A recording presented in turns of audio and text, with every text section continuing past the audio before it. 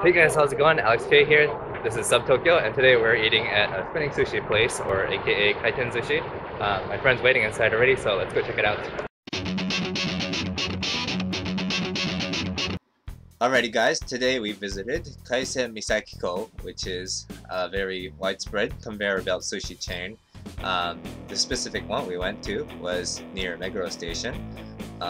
We went to Kaisenmisakikou Meguro 10, or the restaurant in Meguro. This place is actually super close to the Meguro station. It's right across the street, you can say literally. Alright, so these spinning sushi places, or conveyor belt sushi restaurants, are actually pretty popular around the world. If you've never been to one, then here's what it is. Basically, it's a popular type of fast food sushi. It's also called sushi trains in some other countries.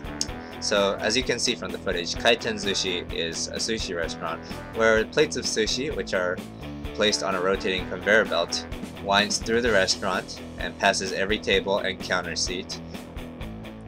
So basically, these plates of sushi come to you, you pick it off the conveyor belt like so, place it in front of you, and eat away.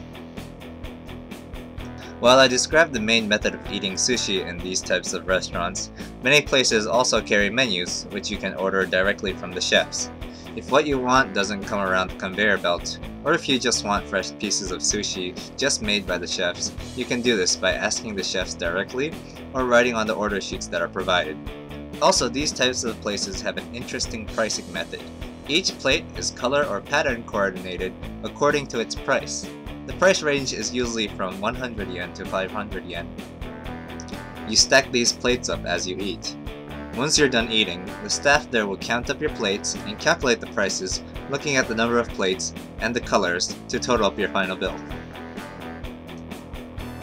Conveyor belt sushi restaurants are a favorite for those people who want a quick bite of sushi to eat, since you can immediately go into a restaurant and start eating, and also for those who have small appetites due to the smaller portions. Conveyor belt sushi restaurants are also popular among families with children and also foreigners. Why? Because no Japanese language skills are needed. You don't really have to order or read a menu.